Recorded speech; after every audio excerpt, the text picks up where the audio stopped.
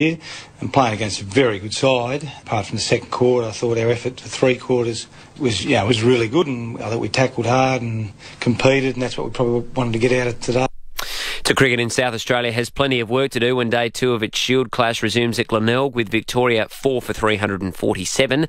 And the NRL season kicked off last night with South Sydney starting its premiership defence in style with a 36-6 rout of Brisbane. And that's the FiveAA Sport. Now the FiveAA forecast. The Good Guys Kitchen Talk with Katrina Roundtree. Tips and ideas to design your perfect kitchen online at thegoodguys.com.au. Partly cloudy today, 24. Cloudy over the weekend, 25 for Saturday, 27 on Sunday. A possible shower and 26 for the public holiday Monday. Then mostly sunny Tuesday, 26. Right now it's 16 degrees. More news as it happens on FiveAA. This is FiveAA Breakfast, thanks to Jeep.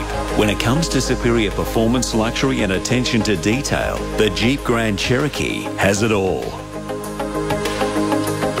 Good morning, everyone. Good to be with you. Stay listening, because later in the show, FiveAA will be giving one lucky listener the chance to win a WOMADelaide experience. We spoke about WOMAD at the top of the show, and it's going to be an absolutely spectacular 3 days. Well, this time last week, our Prime Minister, Tony Abbott, was in New Zealand for talks with the New Zealand Prime Minister, John Key, about the fact that the Kiwis were upping their commitment to the war on terror. Mr Abbott also went to that extraordinary cricket match on Saturday. Australia-New Zealand, yeah. Yeah, unbelievable. And we're joined now by Selwyn Manning, our new regular from Over the Ditch every Friday from livenews.co.nz. Hey, Selwyn, before we get to the news of the day in New Zealand, I just wanted to ask you, mate, what was the reaction like to that cricket match? Because I've never seen anything like it. It was extraordinary. I think everyone's fingernails were bleeding, Dave. Did you go? The tension was such, but yeah, I think at the break, at midway through the game, New Zealand thought it had it in the bag. Yeah. It really did, but everyone thought it was going to be a batter's wicket, with the short boundaries. The ball looked like it would probably play all right.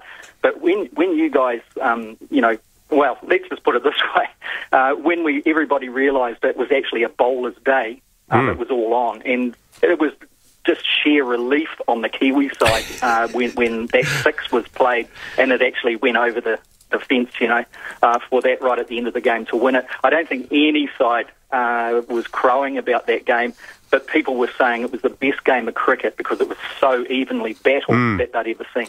You're in Wellington, aren't you, mate? So you wouldn't have been able to go, given that the game was in Auckland, wasn't it? No, I'm based up in Auckland. Oh, so did you go? No, I didn't go, but look, I was sitting, and it's not on the free TV stations over this end of the ditch either, so what I was doing was listening on radio, and I could hear the crowd, because I live not far from the park, and I could hear the crowd just exploding, watching on the online and things. It was like going back to the old days, Dave, where you'd be sitting around a radio station listening to the crackle and that to see what your team's doing. Yeah, it's funny. I actually stopped watching when you guys were batting. I thought, this is going to be all over and done with in minutes. I went and gardened, and about 20 minutes later, my 9-year-old son came out and said, "Dad, you got to come inside."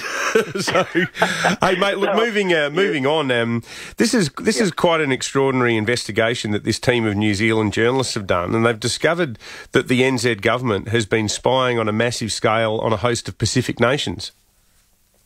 Yeah, that's right. Now, this spying has been taking part by the US-led Five Eyes alliance that includes US, Canada, Britain, Australia and New Zealand. But what's been revealed this week, Dave, is the New Zealand contribution to this kind of effort. The investigation's a collaborative effort, I should say, between the New Zealand Herald, which is New Zealand's largest newspaper, investigative journalist Nicky Hager, and the US news site, The Intercept, which Glenn Greenwald, the Pulitzer Prize-winning journalist, operates.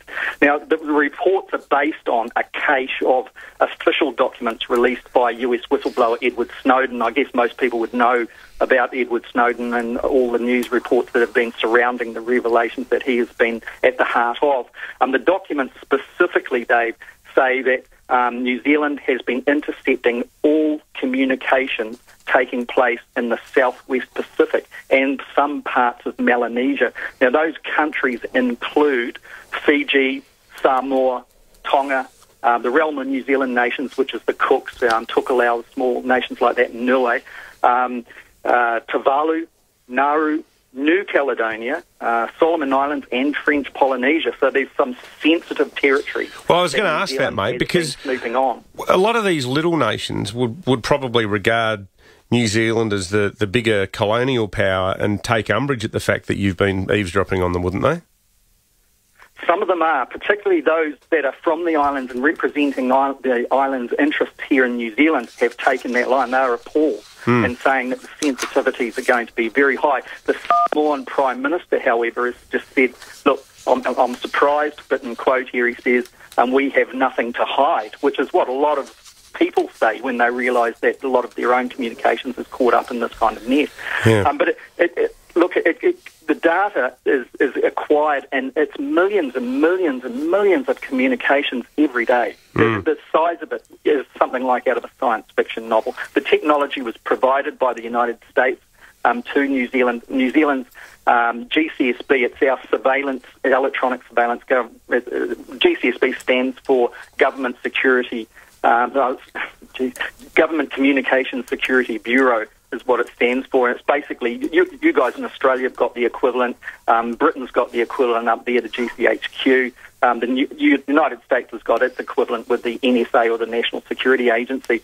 Where all of this is going is the data is collected by New Zealand at one of the sites here, and then it is transferred to the United States, Dave, where then the Five Eyes nation, which is, the United States, Canada, Britain, Australia and New Zealand, the security analysts can then access that information through X-Keyscore. Some people who follow this kind of stuff would recognise that program. X-Keyscore is one of the things where if someone wanted to, okay, let's check out what Dave has been talking about, who he's been talking about, and who the people Dave has been talking about, who they have been talking about as well. Analysts can go to X-Keyscore, dial in your identifications, and zoom through and trawl through all of that massive amounts of information and get a hit on you and pretty much know what you've been talking about from today going back to 2009. It's going to be a difficult one for the government over there to manage. And look, just quickly and finally, Selwyn, this amazing story about Stan Douglas, the World War II veteran who wandered down to his letterbox this week and found an interesting-looking package. Yeah, it's a delightful story from the Hawke's Bay region. It's like the Barossa Valley of New Zealand, the Hawke's Bay. Stan Douglas, World War II veteran. He used to sail, Dave, on a vessel in World War II called the HMS Javelin, and I understand it accompanied ships to the northern Russian port of Murmansk, and it was under heavy sea conditions, targeted by German destroyers, bombers and U-boats. He said it was hell. But anyway, like you said, he went to the letterbox. What came back, he opened this envelope, and there was a medal with an accompanying letter from the Russian ambassador, and it said, the President of the Russian Federation, Mr. Vladimir Putin, decorates you for your participation in the Arctic convoys of the Allied forces to the Russian Northern Sea ports during the Second World War. He said this was something that, Dave's quote here, Stan's quote is, this one was quite a surprise, end of quote. So there's a humble man. That's a great story. It would be quite a surprise. Selwyn Manning from livenews.co.nz. Great talking to you, mate. 6:43 police media time now. Senior Constable Kimberly Broad. Hi, Kimberly.